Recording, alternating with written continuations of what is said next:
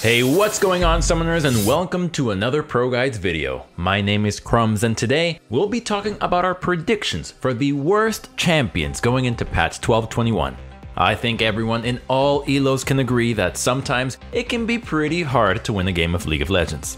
The game itself is so complicated, and then you have to deal with trolls and toxic teammates on top of that. So why make things even harder on yourself by picking bad champions? Of course, playing something you find fun is important, but it can't really be that enjoyable to pick a D-tier champion that handicaps you before the game even starts, right? By avoiding the picks on this list, you're increasing the odds that you don't lose the game just by drafting poorly. And of course, we have other meta videos to show you the right picks to go with, so be sure to check those out after. Now let's get into it. We'll start things off in the top lane with Gragas. In theory, Gragas sounds really good as a top laner. He's a really strong laner, able to neutralize most foes, and can go on to build AP or straight tank. With no real lane counters and so much flexibility, you think he'd just fit into any composition. But in practice, it doesn't work out so well. He's just super outclassed by other champions in both of those categories. As AP, you eventually just get hard outscaled by most meta champions. AD juggernauts and bruisers just buy Maw and suddenly you're useless. Gragas' bursty trading style just can't hang against the champions here. The only AP champions that do decently top are those that have good DPS over time, like Heimerdinger or Cassiopeia. As a tank, he's certainly a bit beefy, but he's really lackluster in teamfights. His ult isn't nearly as reliable as other tanks for an engage tool. It's a bit disruptive, but too slow to really make catches consistently. The only time he's really able to pick out an enemy carry is with flash up, and even then he has to be in range to E flash R combo, and that's assuming there isn't a single ally around to help block you from reaching the target. Before we go any further, I just want to give a shout out to our coaches over at ProGuides.com. Our meta videos and guides like this are a great way to give you a push in the right direction, but if you're super serious about climbing, you'll want to go check those guys out. They're all top level players and they're available 24/7 just waiting to share everything they know with you. So stop grinding your face into the wall alone and head over to ProGuides.com for some professional help now. And of course, we have Kennen.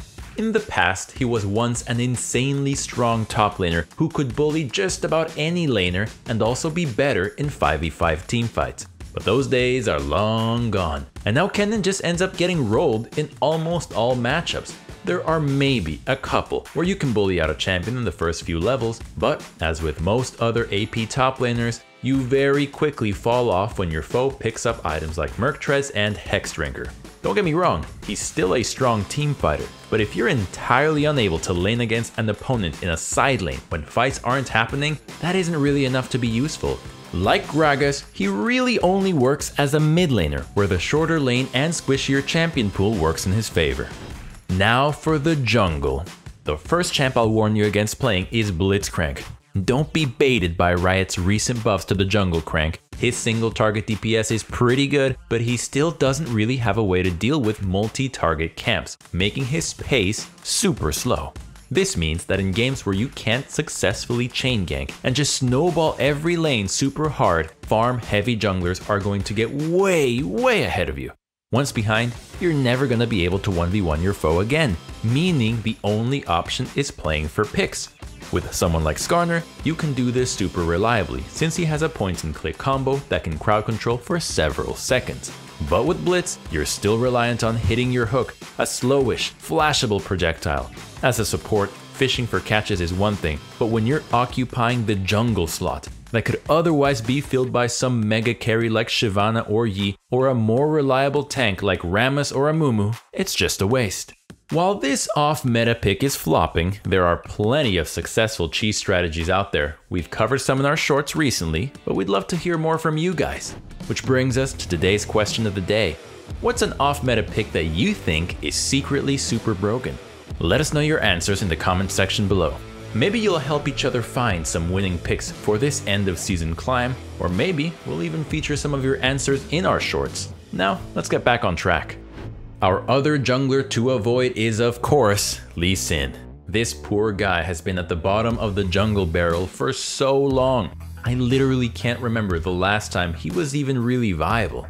I mean, I know he's picked with decent success in pro play, but even at the very top of the ladder, he's been one of the lowest win rate junglers in the game for at least the last 2 seasons. The way Lee is supposed to work is you use his strong early game to try to get the whole map ahead. If you get fed, you can be a really strong mid-game carry, and as you start to fall off later, you become more of a supportive champion, either making picks with your ultimate or using it to peel for your carries. But due to his dominance in pro play for so long, Lee has been heavily nerfed to the point that even doing okay early game is pretty hard. Other early game champions have quicker clears and better dueling, so you just can't really get your foot in the door. And against scaling picks, the uncoordinated solo queue environment makes it hard to close out a game before you're basically useless compared to your counterparts. Even being up a full item isn't enough to make Lee Sin seem even close to as good as Fiddlesticks in a mid or late game teamfight. Now for the mid lane, the first champion we'll look at is Azir. Again, this is another pick that has been really popular at Worlds, but should really never be picked in solo queue. He has a really shaky early game, and if your jungler doesn't hold your hand for the first 15 to 20 minutes of the game, you're probably not gonna get very great results most of the time. As we've talked about plenty of times in our videos, laners that heavily rely on a jungler babysitting are never great picks in solo queue, since you really can't control what your teammates are doing.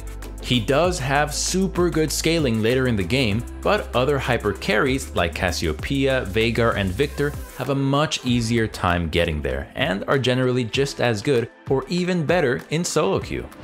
Our second mid laner is Ryze. It really wouldn't be a list of the worst champions in the game without him.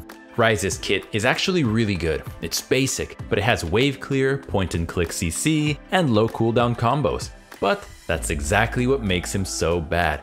This super consistent kit is way too popular in pro play, to the point that Riot has beaten him full into the ground with all the nerfs he's gotten over the years. Now, he's so undertuned that even at the highest level, he's struggling. He was one of the most popular picks in pro play during the earlier parts of this season, but his total win rate for the year is 47%. His recent buffs were at least a sign that Riot maybe cares to finally change his poor state, but so far, they've done nothing to actually salvage the situation. Moving things down to the bottom lane, we have one of the saddest champions in League's history, Zeri. On release, Zeri was absolutely insane, being one of the most 1v9 champions in League's history. She was obviously in need of some balance changes, and Riot did so well shifting her towards being an actual crit AD carry instead of being basically a hyperspeed juggernaut. I think she was actually in a good spot at this point. She was weak early, but did insane damage at 3+ items, while still being squishy enough to punish her if she messed up. She was good in high elo, but ranged from meh to bad in the middle and lower ranks. If they were balancing around solo queue, they could have stopped there and it would have been perfect. But again, due to her insane presence in pro play, she got nerfed again and again until she ended up where she is now. Usually when something like this happens, the champion is at least still a bit decent in high elo. But even in D2+, Zeri has about a 42% win rate. Another AD carry that has suffered pretty much the same fate as Zeri is Aphelios. At least in his case, he's still viable enough to be picked in pro play, but as far as solo queue goes, he feels next to unplayable.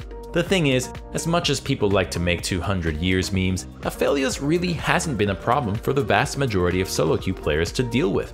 On launch, he was definitely beyond broken, but even after just one round of nerfs, his win rate was in the red at all levels of play below master tier. Even diamond players were looking pretty average on him, and he's been nerfed a lot since then, to the point where even at the very top of the ladder, he's pretty much a troll pick. The problem with Aphelios is that he's not only hard to master for the one playing him, but the rest of your team has to understand how to play around him as well. And like I said earlier, you can't always control what your solo queue teammates are doing. And now rounding out the list with our supports, the first champion you'll never want to pick to avoid tilting your team is Yuumi. I think it's pretty safe to say that Yuumi is easily the most hated champion in the game. For the AD carry that has to lane against her, they basically have to play a 1v2 lane. She does next to nothing, with her heal making her go out of mana in just a few casts, and her poke not really adding up to much. The AD carry then gets bullied around, inevitably ends up behind in CS, and has to play catch up for the rest of the game. But it's just as anti-fun to play against Yuumi. You get to bully her hard early, but you know you're on a timer right from the start. If the game goes on too long, she ends up becoming obnoxious to play against. If she does the Luden's build, she becomes an untargetable artillery mage, dealing huge chunks of damage to anyone she hits. Finishing things off, we have Lulu. Lulu was already in a pretty bad spot when Riot hit her with her last round of nerfs. It was honestly a bit of Rise syndrome. The reason for the nerfs was her popularity in pro play, but if you actually looked at her stats, she really didn't deserve that nerf at all. She had a high pick and ban rate, but her win rate was around 46% at the time up on the big stage. This is exactly why I've been saying that Riot needs a bit more of a human element to their balance design instead of so heavily leaning on certain metrics like robots. Well, that about wraps things up for our worst 10 champions on patch 12.21. Thank you so much for watching. I hope you enjoyed the video. If you did, be sure to subscribe so you never miss out on our meta guides and so you're always in the loop on what the best picks are. Remember to let us know an off-meta pick you think is sleeper OP down in the comment section below.